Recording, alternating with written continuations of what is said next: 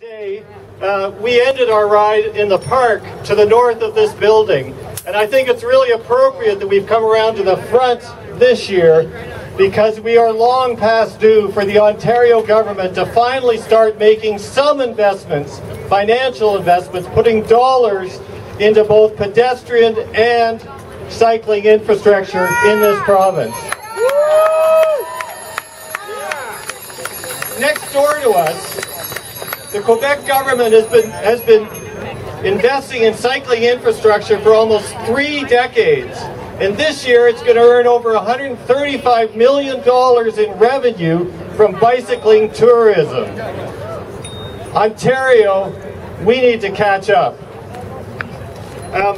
We in the Green Party are calling for, because the provincial government invests nothing in cycling infrastructure, nothing in pedestrian infrastructure, we're calling for 1% of the transportation budget in this province to be dedicated to each.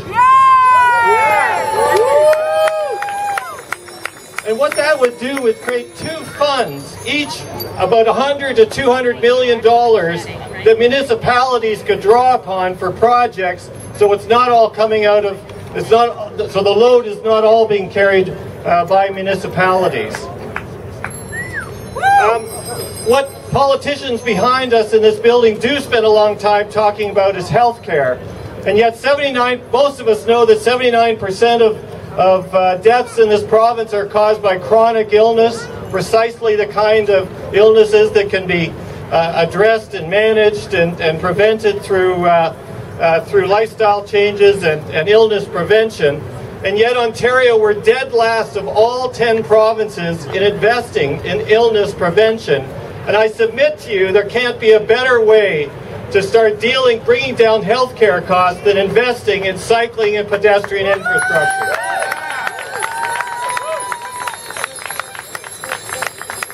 I'm sorry to say that the last large bike ride that I participated in was last fall, after the tragic accident that took the life of cyclist Jenna Morrison. And later that day, we in the Green Party started an online petition, kind of a provincial equivalent to Olivia Chow's federal petition, demanding side guards on trucks. I've got cards that I'll pass around about this. I've also got copies of Olivia's petition. I encourage all of you to sign both if you would. And every 500 signatures that we get on this petition, I personally take them. We've already taken our first 500 to the Minister of Transport, Bob Chiarelli. And so I would encourage you and invite you to help us out with this. Thank you very much.